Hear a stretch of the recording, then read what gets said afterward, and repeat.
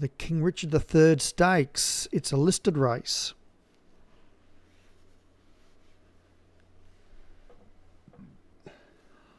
Seven furlong. Up the top, Archduke for Obi-Wan. And then we've got Freddie Bolt, Gareth, Jovial Jura, Just Jonah, Poppet's Boy, Swift as Air, Solinka, Azul, Sayonara, Umbrium Fontenay, Waterfall, and Yellow Ribbon for Pontypool Racing.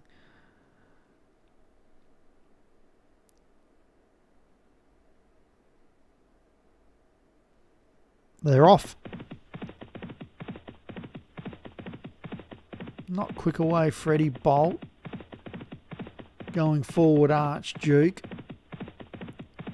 Out there with Gareth. Pushing through on the fence is Yellow Ribbon. Then Sayonara, Umbrium Fontenay. Also there, Waterfall. Just Jonah is probably the widest on the track there. And then behind them, Swift as Air, Jovial Jura, Poppet's Boy, and Freddie Bolt at the tail. 4 furlong left to go. And it's Archduke. As they race up this hill here, 3 furlongs left. It's getting challenged now by Sayonara and pushing through there, Waterfall. Down on the fence is Yellow Ribbon. Running on nicely, Swift as Air. But at the 2 furlong, and Archduke kicks again, but now they challenge. And Waterfall takes up the running from Yellow Ribbon, Swift as Air, Sayonara. At the furlong, it's Waterfall and Yellow Ribbon going head and head between them, Swift as Air. Yellow Ribbon puts a head in front, but Waterfall kicks again. And Waterfall takes this one out from Sayonara, Swift as Air.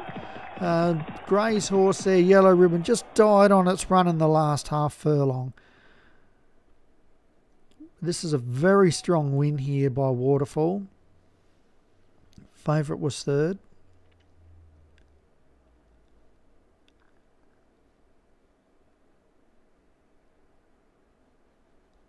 And Leon gets up there with Waterfall. Congratulations. Sayonara for Paul O'Neill was second. Swift as Air for Nick Driver third.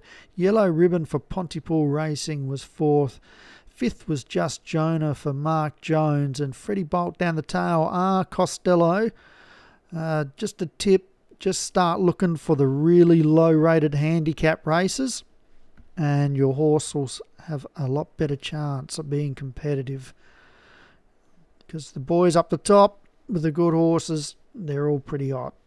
So stick at it, man, and you'll pick up a winner sooner or later.